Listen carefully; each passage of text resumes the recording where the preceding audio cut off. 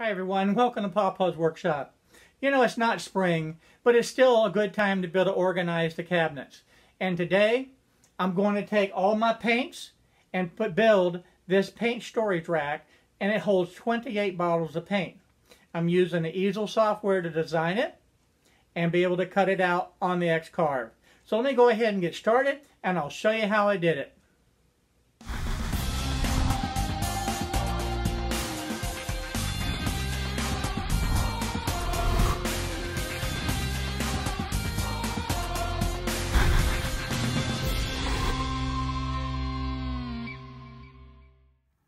Okay, I've opened up a new window in Easel, and the first thing that I want to do is go over to my settings for the size of the material, and I'm going to type in on the x-axis 24 inches, my y-axis is going to be 17 inches,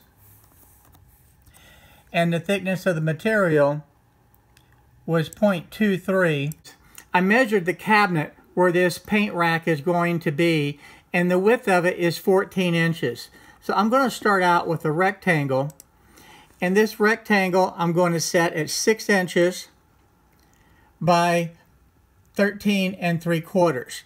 Now granted, I can stretch it this way and move it this way to be able to come close.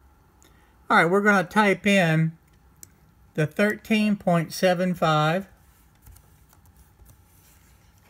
and this is going to be 6 inches on the height. The next thing that I want is I want to have 2 notches in here to be able to receive the uprights. Well, we can go back over here. I want to be able to have that at 0.25, actually 0.23, excuse me. And I want to be able to have the length at 3 inches. Okay, that gives me the size that I need. Now the other thing that I'm going to need to do is I'm going to have one on this side, I'm going to put one in the middle, and I'm also going to put one on the right hand side. So what I'm going to do is copy this and give me 3 of them to begin with. So Control C, Control V, and we'll do Control V one more time. Now that gives me the 3 that I need. So I'm going to put one right there. The other one will go here, and I'm going to keep this one out for a moment. I'll put it in the middle shortly. To begin the process of adding this small rectangle into this piece, and I want it precisely located, I want to position my base at a specific point in reference to this spot right here, so that I can do that without having to just take the object and try to guess the alignment, because that certainly would not be the exact location that I want it to be in. So to do that, I'm going to move this out of the way. Let's highlight this first. So we're going to select this at 2 inches, and then I'm going to put this y-axis at 4. So now I know exactly that this point is my 2 and my 4, and it's precisely located. So now I'm going to highlight this, and where do I want this one located? Alright, now then, to be able to move it on my XY axis, we're going to move this over to 2, and then I'm going to have that bottom corner 1.5 inches above the 4, so that is going to be 5.5. So type in 5.5, move it, and that gives me the exact location that I want it.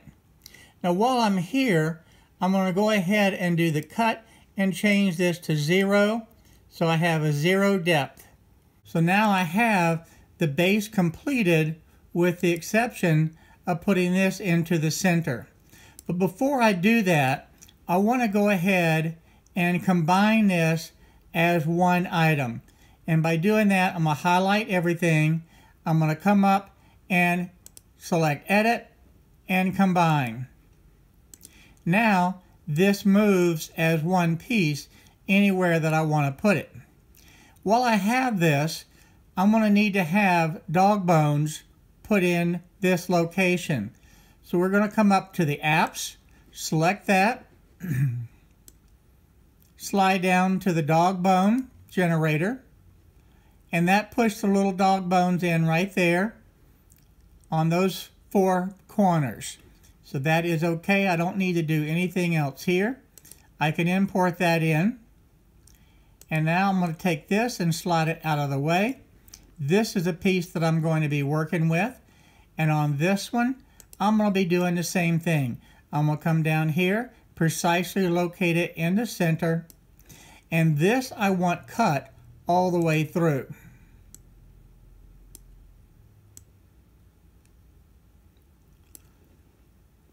All right. So with that done, this first piece is completed. For the next thing I want to do is create the racks that the paint actually sit in. And to do that, I'm going to create another rectangle. And this rectangle is going to be 13 inches, 13.75. The same width as what we had before. And the height of this is going to be 3 inches. So that is going to be the basic size of the rack that I have. And now what I need to do is put holes in here to be able to accept the paint. So to be able to do that, I'm going to grab my circle. I'm going to bring that up here.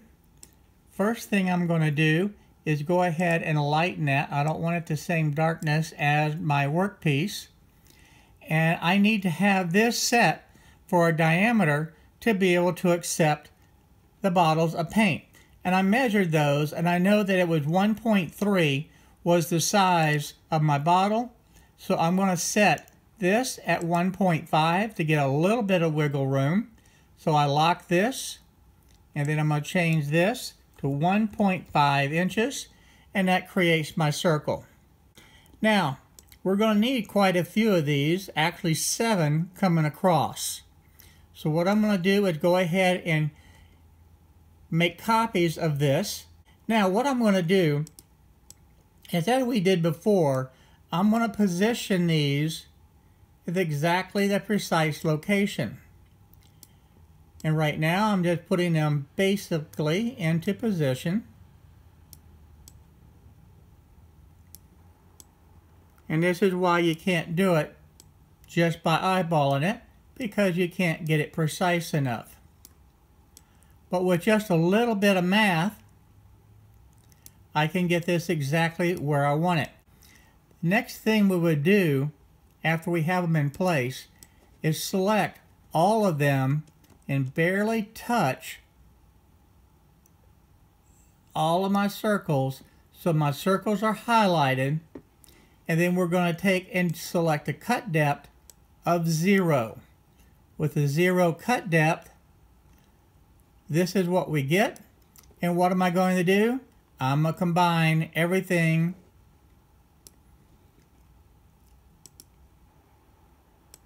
and now I have one piece that I can move around. The next thing I want to do is have a little slot right here so that it will slide into my vertical piece. Okay, here is this piece completed now. I have my offset here to be able to slide into my vertical piece. All these are all centered exactly where they needed to be. So this piece is now completed. Okay, this is what the riser looks like when I finish the artwork. And the real question is, how do I get such an intricate design using easel? Well, you break it down into small pieces. This component, we're going to create 4 rectangles. Each of these rectangles are going to be 1 inch tall on all 4 of these, and they're going to be shorter in length by 1.5 inches. So what I'm going to do is go ahead and come up and grab my first rectangle, and I'm going to make that rectangle under the shape. I'm going to make it where it is my 6 inches, and I want that to be 1 inch tall. So that is the first piece, and if I take that, you can see that that would fit perfectly right in there. Now the next thing that I'm going to do is I have to have this little piece added to be able to slip into the slot on my base. Okay, to be able to move this in position, my y-axis is going to be 13. That puts it right in line with the bottom edge. I know this, exactly where this is, which is 11, so I need that to be 12.5. So that's 12.5. And now I have that exactly where I want it. So I'm going to go ahead and combine this piece by selecting my Edit, Combine, and I now have this piece that I can move around. So I'm going to go ahead and complete the next three, put them on top, and I'll show you when it's finished that this is what we're going to have. Alright, with this sample completed now for my riser, the only thing that was left is to create the dog bones. I had shown you how to do that before. So this is the finished piece, and that really maximizes everything. Now the other thing that I want to do, because I'm using my super glue and tape method, I do not need to use the tabs. So with this in place and this cut all the way through, I'm not going to use the tabs. Well, my son dropped by for a few minutes and it was a nice visit. But for today's project, I'm using a piece of scrap masonite from my scrap bin, and I'm cutting it 24 inches wide. Once this is cut, and we got to lift it up to get it over that edge of the workbench for the outfeed table, then I want to turn it, and we're going to cut it 17 inches. The super glue and tape method of holding down eliminates the needs for the clamps, and it only works if you catch all the work pieces. Here I missed that work piece, and I was holding it down, and lo and behold, I broke a bit. Now that I have the new bit in the XCarve, I don't want to carve those first two pieces. So what I'm doing is opening up in Easel a rectangle and covering those first two pieces so it will not carve again. And I'm setting the slide bar to 0, and now it will not carve those two pieces, and it'll go directly over and start cutting the remaining pieces out. Now I hit carve and follow the checklist. When I hit carve, the machine went to where I did not expect it. So it is actually carving air right now on an unexpected place. Now looking back at the computer, you can see that great big blue area in the carved section. That's what it's trying to carve, that white square that I put in there. So the first thing I did is I moved the material to the front on that white space, and it looks clear. The one thing I didn't do is run a simulation, and I should have run the simulation, but instead I went ahead and hit carve and started the next step. When I hit carve, the machine did the exact same thing. It moved over and started cutting air again. Upon a closer look at the computer, you see it has a 0.0996. When I used the slide bar, it didn't go all the way to 0. Now it's at 0. And this time I ran the simulation to be able to make sure that it carved exactly the way I wanted to. So in the interest of saving time, I actually lost time. This time, when I hit carve, the machine did exactly what it was supposed to do, and it moved to the new pieces to be able to cut, eliminating the parts that I had already done. Now that machine's back on track, it's cutting out all the parts. This was a fun project to do, and everything assembled actually quite nicely, and I used super glue to put all the parts together, and it did take a little bit of sanding just to clean up the edges.